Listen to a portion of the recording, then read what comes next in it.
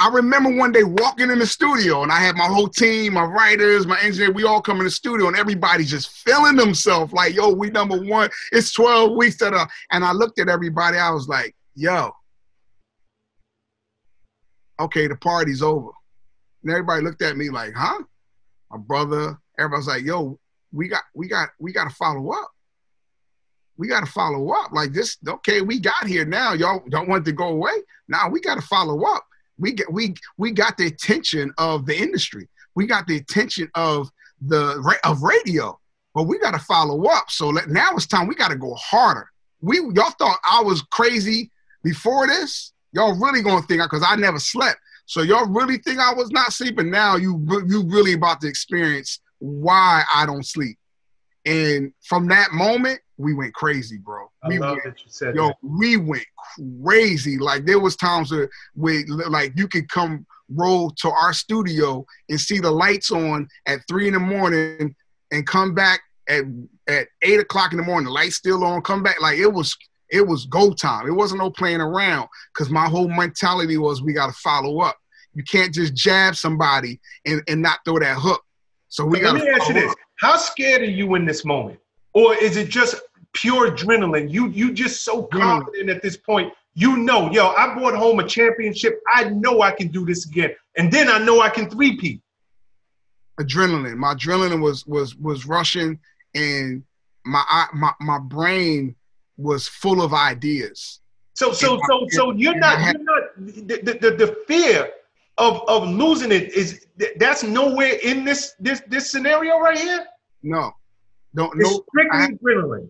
I had no fear, but I had ideas, right? And my ideas was, I knew that I had developed my sound.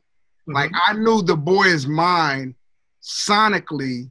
I had found something that was far gone from early New Jack Swing, far gone from what I was doing with Diddy and Gina Thompson and all of that. Doesn't even sound like Mary. I was real good at giving an artist a sound, right? But still staying true to my sound. I knew I found something. And so I was like, and I knew what it was. So the idea was like, okay, in order for this sound to go around the world, because you got to remember, I wasn't an artist, so producers were still artists. Correct. A lot of producers were still artists. That's why you knew them. I had to start stamping my stuff. I started saying Darkchild. I started tagging it so people would know that I did it. I was gonna ask you where that name come from. That was my way to brand it. That was my way to branding myself on records, and I had the artist do it, or I would do it, whatever. But let me tell you what happened though.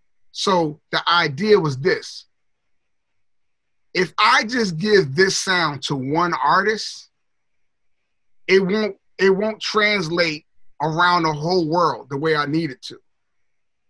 Does that make sense? Absolutely. So like if I gave just that sound to Brandy and it does really well, like the Boy's Mind does really well, that doesn't mean the Boy's Mind does really well in Puerto Rico. So who can I work with that's gonna make that sound translate in Puerto Rico? And here comes Jennifer Lopez. Who's gonna make that sound translate in an older demographic, but in a diva form, and the biggest greatest female artist that I've ever worked with of all time, Whitney Houston? Who can I give this sound to that's used to doing ballads, and we know her as ballads all the time? Toni Braxton.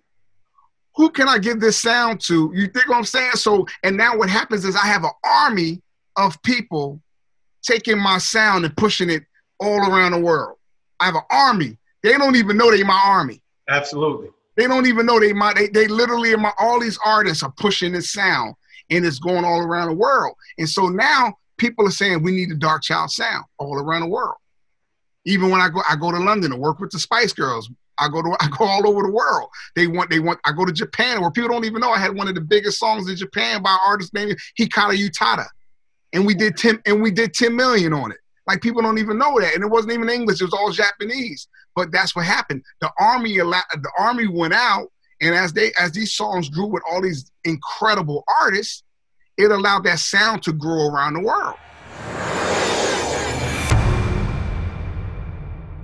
What's up, guys? Thanks for sticking with me to the end of the video. Truly appreciate you.